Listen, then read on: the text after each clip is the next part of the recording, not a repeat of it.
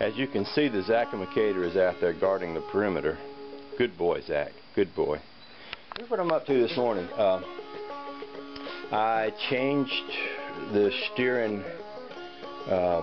rod linkage on this side just to try to, I don't know, I'm trying to work without my tie rod ends, which hasn't come. This thing takes 4 tie rod ends. I've got 2. I ordered 2 from Parts Geek. I ordered 2 off eBay. The ones off eBay came like 2 days later. The ones off Parts Geek hasn't come. And I ordered them on the 2nd of this month, so I'm pretty annoyed with them. They used to be my first choice for online parts, but I'm rethinking that since these parts hadn't showed up. But I put in a bolt that was missing in my front end over there, and I changed this tie rod in. I'm trying to roughly reconfigure my toe end up under here. And trying to work without the right parts. And I'm also messing around with this axle.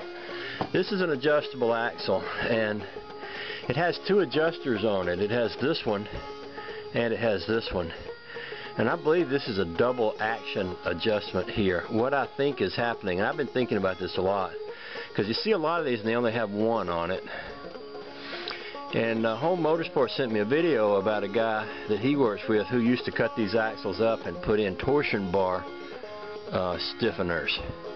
And I believe that's what this is. I believe this goes in here and connects inside here where the torsion bar is, and it locks that torsion bar as far as how much it can turn. And what I think would happen is that if I loosen this one, the front end's going to ride softer, which I want it to do because I want Honey Baby to have a nice soft ride. As an experiment, I loosened these and backed them off. They were tightened up pretty tight, and I backed them off, and that dropped the front end way down low, like stuck them tires right up inside the fenders. So that told me what this one's doing, so I'm going to put that one back. And then I'm going to back these out, and then we're going to take it for a ride, and we're going to see how the front end rides with those changed. So that's what I'm up to right now.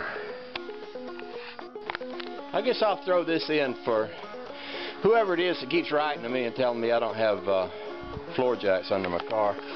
You know, they say, oh, you don't have floor jacks under there. Well, it's just because you can't see it. There's one back there and there's one over there. Jack is in the middle on the hump. I've had a car fall on me. I've been pinned under a car before. I've taken my ride in the ambulance. I know what that's all about. I ain't gonna on purposely put myself in a situation to have another car fall on me if I can help it. I'm just saying that so y'all won't be worried about me. I might set myself on fire or who knows what else, but if I can help it, I'm gonna not have another car fall on me. Okay? Just saying that. And just because you can't see the jack stands don't necessarily mean they ain't there.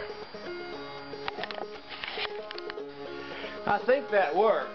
A test drive will tell me for sure. But I readjusted everything on the front end, and now it has a little bounce to it. I don't think it had much bounce before. So I'll take her for a test ride. We'll see what we think.